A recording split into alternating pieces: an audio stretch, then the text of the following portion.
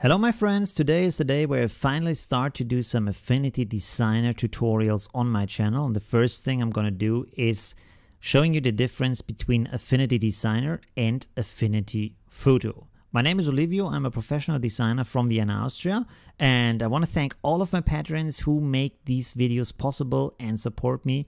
I'm super thankful for that. Let's get started. So you might know that Affinity Designer is a vector program, but you don't know maybe what vectors are. So I will show you the difference. And at the very beginning, it's kind of similar to Affinity Photo. You click on File and New, and then you select the size, and it gives you this.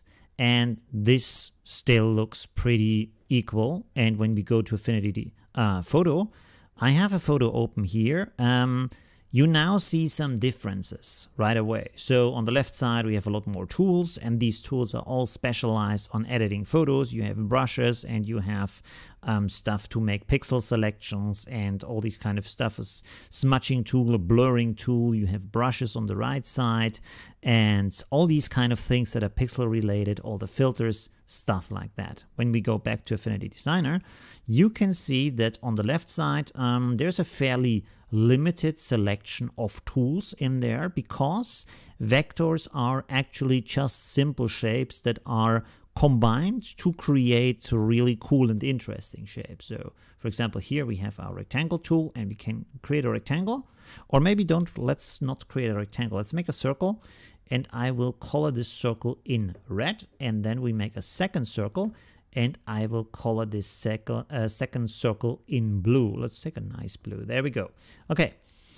And now comes the magic part, why vectors are important. Because when I start to zoom in here, you will see that the border between the red and the blue is staying sharp no matter how much I zoom into.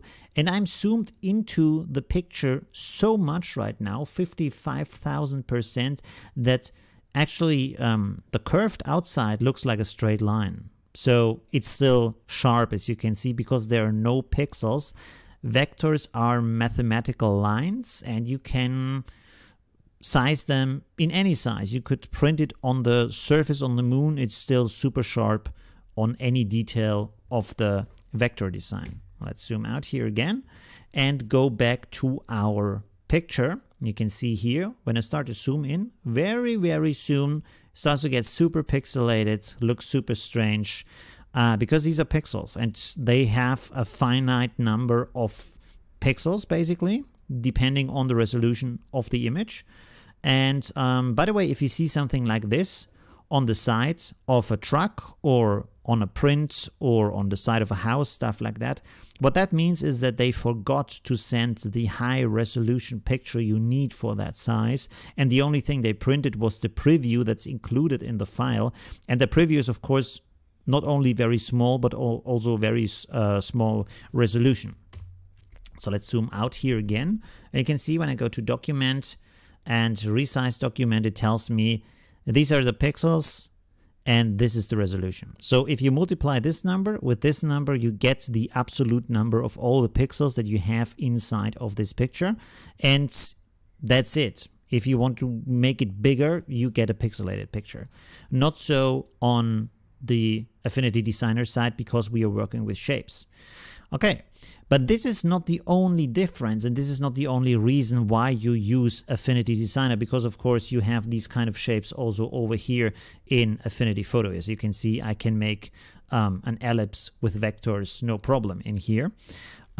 One thing that Affinity Photo does not have is artboards, and they are really cool. And what you can do with them is you click here, and then, okay, one thing that's very strange is happening. Up here it says sizes, document, and it gives you iPad sizes and iPhone sizes and Apple Watch sizes. I don't know who does vector graphics for Apple Watch. I can't imagine it's I don't know, the main target of Affinity Designer, people who buy this kind of software, but this is what is in here. Actually, what should be in here is different paper sizes, because vector is mostly used, it's used for screen too, but it's mostly used for paper, for print. So you click and drag and it creates an artboard like this. And when you look on the lower right side, what you see here says transform. It gives you a width in millimeters and a height in millimeters. I think you can change this to inches or the US, how do you say, numbers? Yeah. What you use over there, use that. I think you can change it in the settings.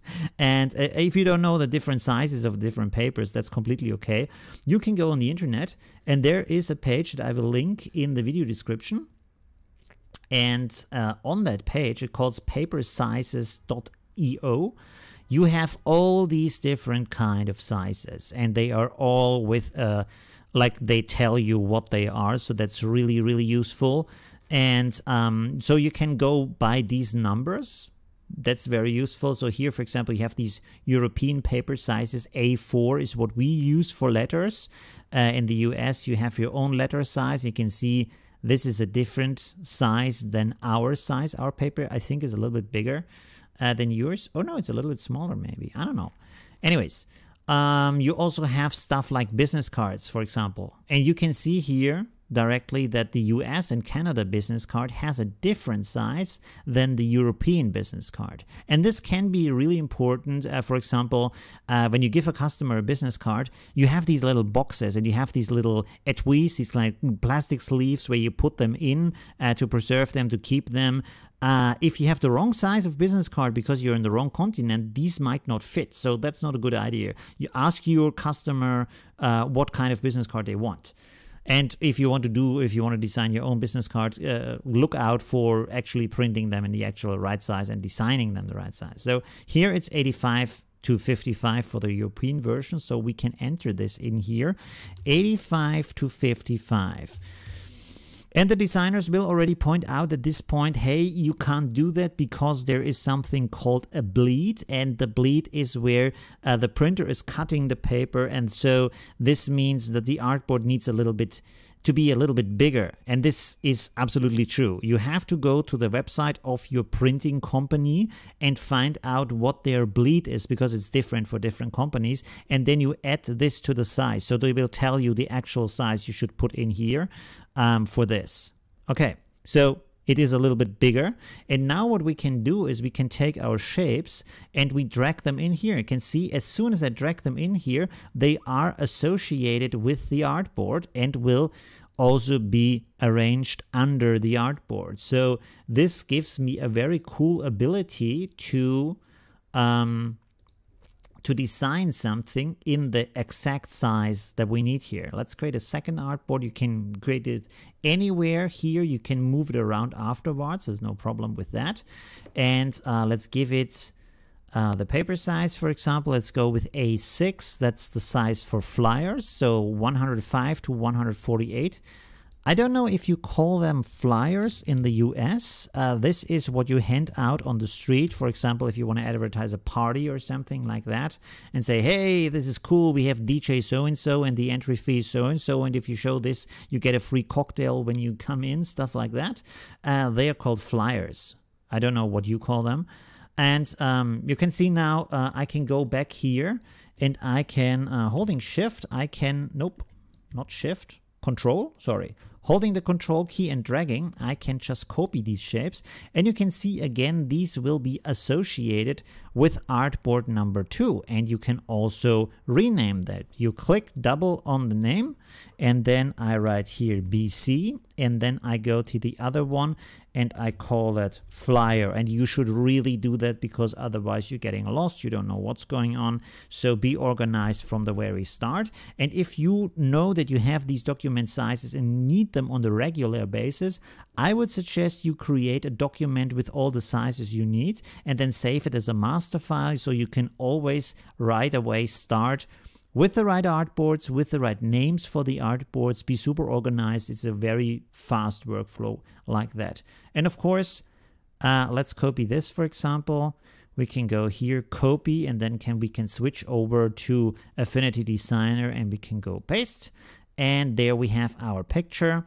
Let's bring that to the background, for example. Up here you have these buttons where you can move them back and forth. And you can see that this is also no problem to do that. And also they work together, so you can import or you can open the Affinity Designer files in Affinity Photo and vice versa. And we will do that because I want to create tutorials that show how these two programs work together and what kind of a symbiosis they have with each other, because in some you can do some stuff that you can't do in another. So they are really, really useful when used together. On their own, of course, they are also useful, but together they are like a power team. So that's a very cool thing to have. And you might now wonder, how do I get this artboard out? Because now, where do I get this? So you go up here to File and Export, and it asks you here, area, whole document, which is everything, but you can also go and say, I want only the flyer. And right now I have PDF, because when you print, you should export it as a PDF. And you go in here and it says for export, for print, for web, all this kind of stuff. So when you print it, you just select print. And this is basically everything you need to do. So I would, if you're not sure what you're doing, just go with this, because these settings are great. Just go with PDF for print and you're done. Like I said, you have to be sure that the paper or the artboard is the right size. So it's a little bit bigger depending on what your print company wants. But the rest of the settings are pretty cool. So that's pretty good. Okay, and all the settings are here already set for you. You see stuff is on 300 dpi, stuff like that. So that works very well. And then you can just click on export and you have a PDF that's okay for printing. Of course, another thing you want to look out for is if you use pictures, and of course with flyers you often use pictures, be sure that they are in the right size and the right resolution, so you can calculate the resolution. You can also use online to look up what kind of resolution you want or need. Let's go here and say print size calculator. There, it gives me the thing that I need. And you just click on here and then you enter the width and the height, in this case an inch, and it gives you the resolution that you need as like the right resolution for that kind of picture. So there's a lot of different pages that you can use. Okay, so this was a very short intro into the difference between a vector software and the pixel software, which is Affinity Photo. And I will do tutorials on how to actually use these tools and make some great, cool looking designs. But before I did that, I really wanted you to understand what is the actual difference and why would I use Affinity Designer if I already have Affinity Photo. And by the way, if you're only working with photos and not with vectors and you don't need that, there is no reason to get Affinity Designer. You don't really need that. You can make different sizes of files in here. I say new, and you can select from here. There's also different kind of print ratios here, and you just work with different files. So if you don't plan to do kind of illustration style things, you don't really need that. Okay, so that was the intro for today. Very basic, just a quick overview of what the actual difference are and how to use artboard, because I think this is one of the main, most useful features of Affinity Designer. And in the next video, I will show you how to use Affinity Designer for a cool little project. Okay, thank you very much and see you in the next tutorial. Bye.